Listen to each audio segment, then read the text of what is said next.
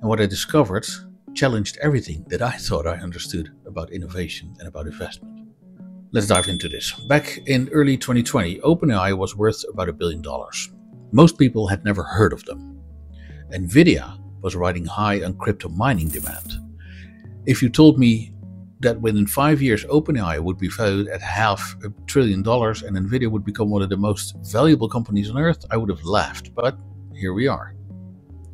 The turning point came when ChatGPT launched in November 2022, and I remember trying it for the first time. And you know that feeling when you know something big just happened.